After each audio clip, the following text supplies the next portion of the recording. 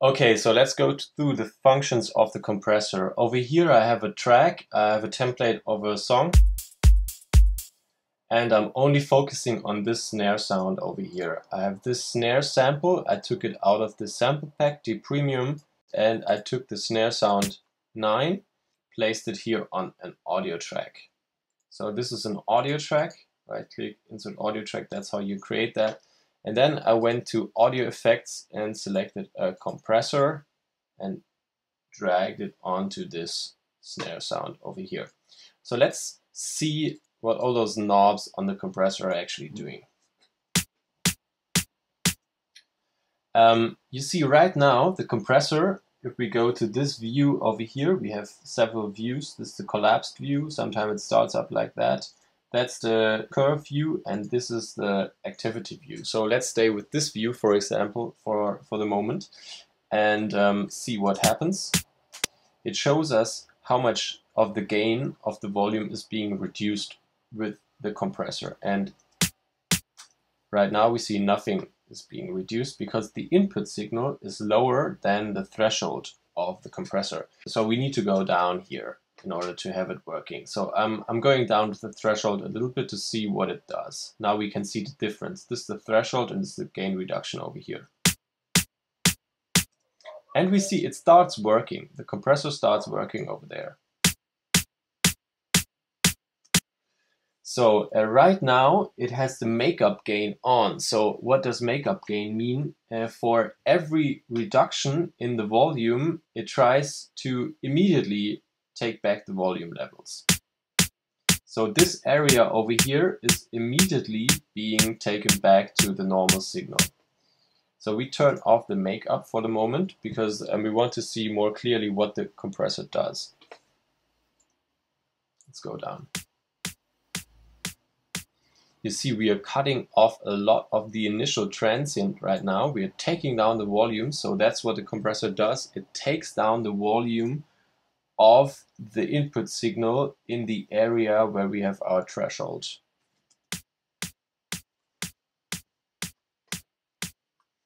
And it does it with this ratio over here. If we take down the ratio to 1, nothing happens. If we pull up the ratio, it starts working.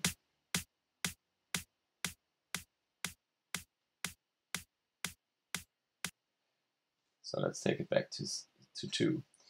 And the next thing, the next knob over here is the attack. The attack tells us when the compressor starts kicking in. So if I select a very long attack time, for example, you see this sample is more or less 100 milliseconds long.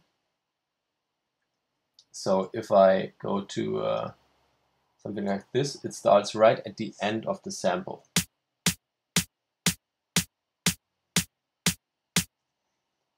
And you almost don't hear any of the compression. You hear the transient of the snare, you hear it pretty well. So this part over here, you will hear a lot with such a long attack time. But if I take it down to 0, you see how this transient is taken down. It's playing less compared to the other stuff over here.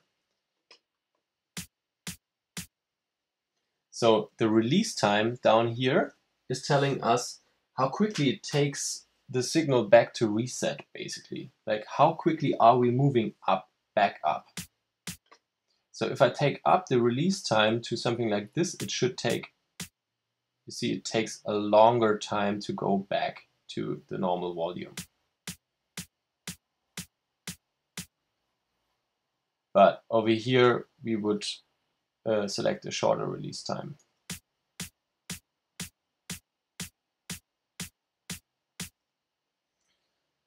So every time we are hitting the threshold, the compression starts after the attack time, so after 0.01 milliseconds, and it works for 41 milliseconds. And then it's going to wait until the next signal to come in to hit the threshold again.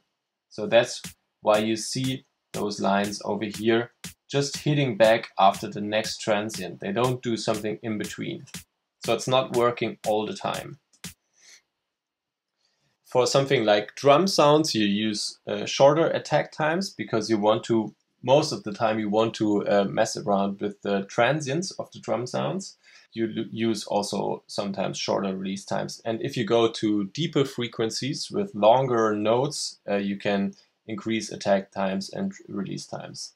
The next thing over here is right now we are always working on peak mode. We could also be working on RMS mode, which is basically the root mean square or average. So the threshold is not really the peak, like the highest volume of the sample, but it's some value in the average volume.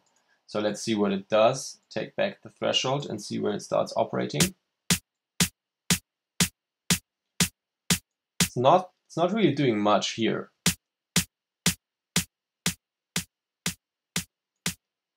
Over here it starts really doing something. So let's compare this position over here with the peak. RMS works a little, peak works a lot. So RMS is a lot more gentle compression.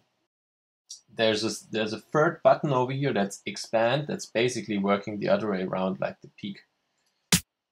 You can emphasize your transients, for example, with the expander. If we were to like go down with the threshold, it's getting really loud now. We need to watch out. See that like if you want to emphasize on transients of audio samples, for example, you can use the expand mode.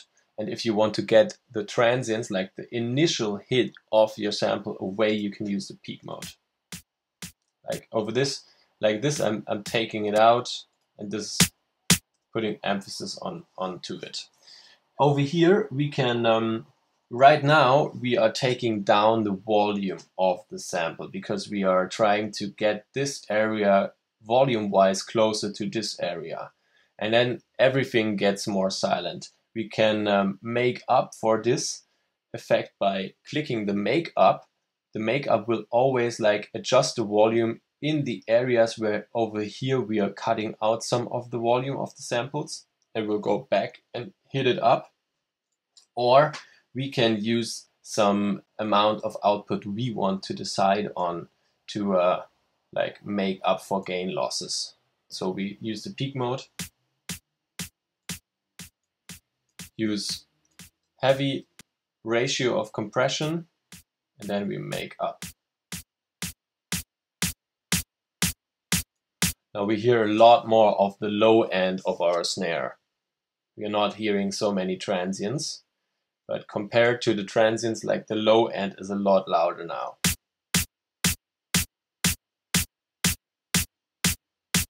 Without compression.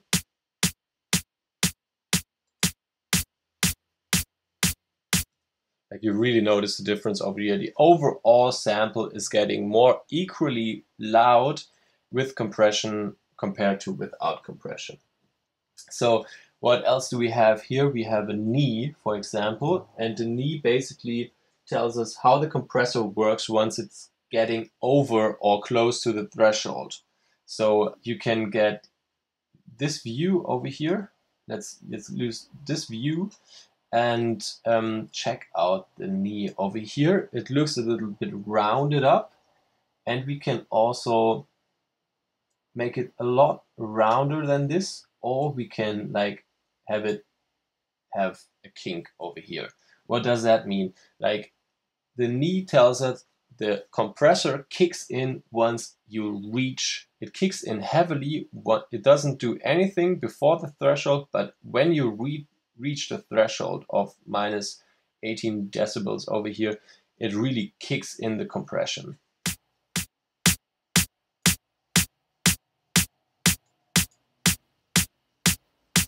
And maybe I can use the expander.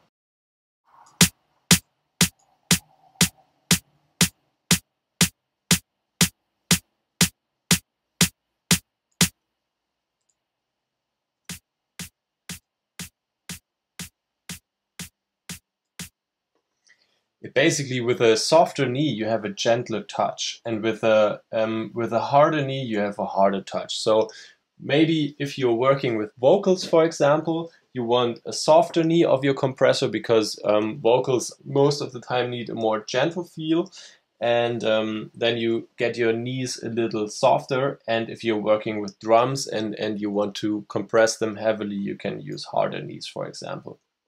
Also, on vocals, you might want to use longer attack and release times, like to have all the compression kick in a little softer. With a hard knee, it's getting very reactive. Well, dry wet, of course, shows you how much of the compressor you're going to apply on the channel. So um,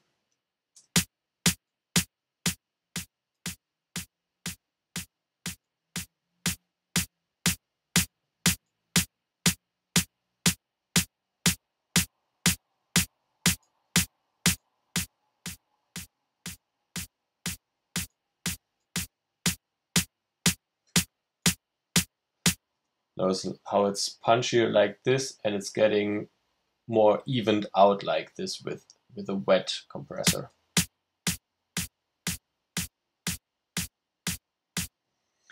So this is how you use the Ableton compressor. I hope you enjoyed this. Post questions, if any, if I forgot something, and see you next time on our channel.